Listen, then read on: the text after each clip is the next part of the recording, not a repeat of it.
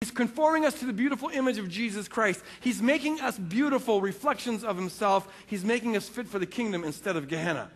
That's what salvation is all about, folks. That's salvation from a biblical perspective. To focus exclusively on a legal transaction that cancels Gehenna completely misses the point. It certainly misses all the good stuff. That's like saying the point of going to high school is to find a legal loophole so you don't flunk your senior year. Really, is that the point of going to high school? No, the point of going to high school is to learn, to really learn, and to really become a certain kind of person that's ready to meet the world. That's the point, and if you do that, you know what? As a sort of footnote, you will manage to not flunk your senior year in high school. But to go into it saying the goal here is to find a loophole to not flunk your senior year in high school, what's going to happen is, if that's your goal, you're not going to learn the way you're supposed to learn. You're not going to grow the way you're supposed to grow, and high school won't be doing what high school is supposed to do. So it is with salvation, folks. The point of salvation is not to find a loophole, a way for trash to escape being thrown into Gehenna where trash belongs. The point is to grow out of our trash. The point is to become a person fit for the kingdom rather than Gehenna. The point is that God transforms trash into stuff, beautiful people, beautiful creatures who reflect his character and are fit for the kingdom. And that is salvation. That is salvation. That's the biblical view of salvation. It's holistic, it's broad, it's beautiful. It encompasses everything. See, if you reframe things that way, it really affects your whole theology on a lot of other things. I'm gonna very briefly touch on 5 things that it reframes.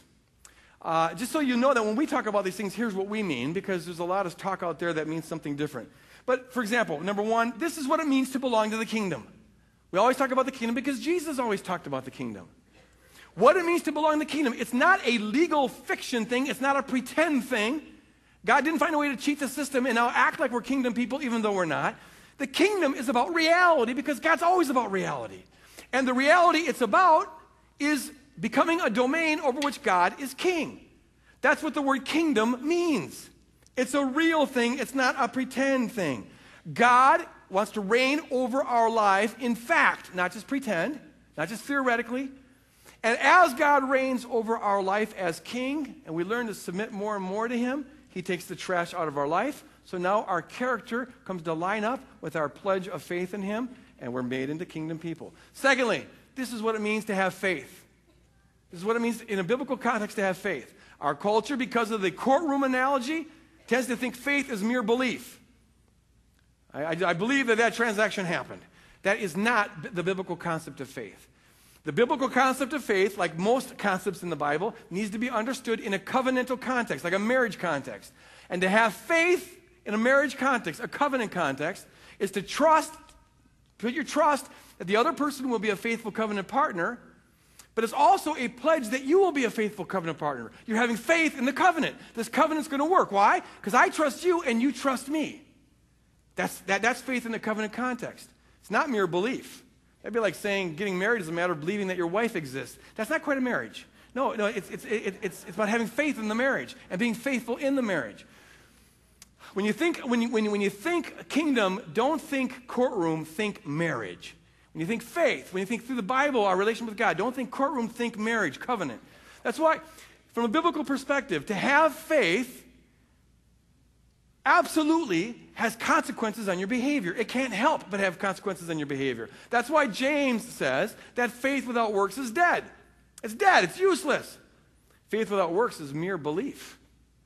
And even the demons believe. It doesn't do them a bit of good. Faith goes way beyond belief.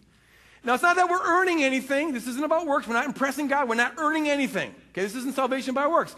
This is salvation by faith. But genuine faith has an implication on your behavior because you're entering into a covenant. Number 3, have you ever noticed that the Bible talks about salvation quite different than many Americans do? The Bible talks about salvation in 3 tenses, past, present, and future. So Paul says, for example, in Ephesians 2, God made us alive with Christ when we were dead in transgressions. It is by grace you have been saved, past tense. So you have been saved. When you surrendered your life to Christ, you were saved, past tense. But it also talks about salvation in the present tense. Did you ever notice that? For example, 1 Corinthians 1. Paul says, "For the message of the cross is foolishness to those who are perishing, but to us who are being saved, it is the power of God." To those who are in the process of perishing, it's foolishness, but to us who are in the process of being saved. That's an interesting thing. We Americans don't talk like that very much. We always say, "Are you saved?" We don't say, "Are you in the process of being saved?" The Bible does. Then the Bible also talks about salvation in the future tense, Romans chapter 5. "For if while you were God's enemies, we were reconciled to him through the death of his Son, how much more, having been reconciled, shall we be saved through his life?" Future tense. I have been saved, I'm being saved, I shall be saved. Now, the reason we don't talk that way very much in American Protestant circles especially is because we have a courtroom analogy that sort of governs our whole thinking about salvation. And in the courtroom analogy, it makes no sense to talk that way. You either signed the deal or you didn't. It's a legal transaction. But see, if you think in terms of covenant, it makes perfect sense. I was married, I am being married, I shall be married. It's a relationship that occurs over time. I was saved when I first surrendered my life to Christ, because now God says, "Okay, good. Now I got something to work with. I can plant my mustard seed kingdom in him. I can start taking the garbage out." But I'm also being saved because garbage is still being taken out.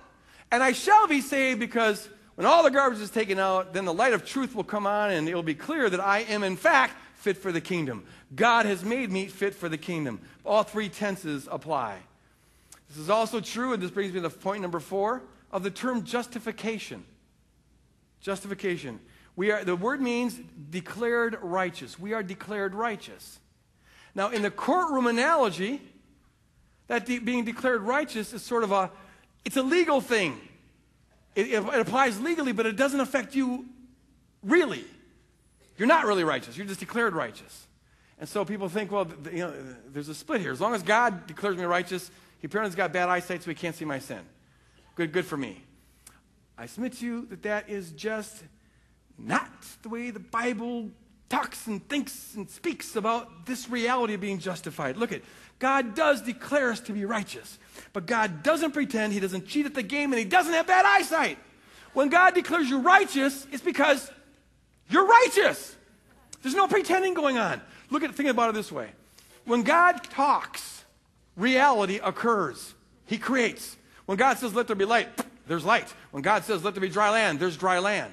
When God says, "Let there be righteousness," because the heart has yielded to him, there's righteousness. That's not a pretend thing, that's a real thing. Now, here's the thing. When God said, "Let there be light," there's automatically light, nothing but light, because there's nothing to resist the light. But when God said, "Let Greg Boyd be righteous," there's something that resists it. Fights back, pushes back. It's the old Greg Boyd. It's the trash Greg Boyd.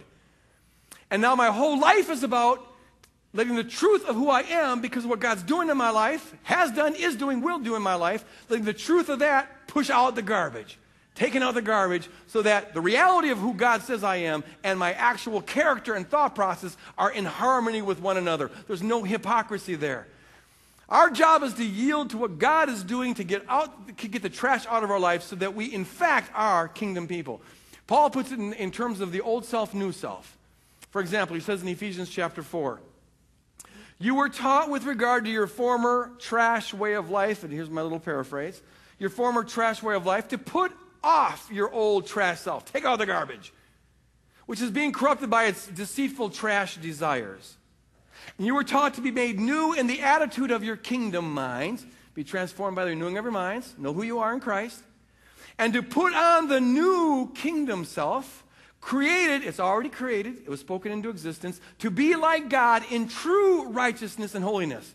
Not a pretend righteousness and holiness, not God's bad eyesight righteousness and holiness, true righteousness and holiness. What Paul is saying is this: take out the trash. It's not who you really are.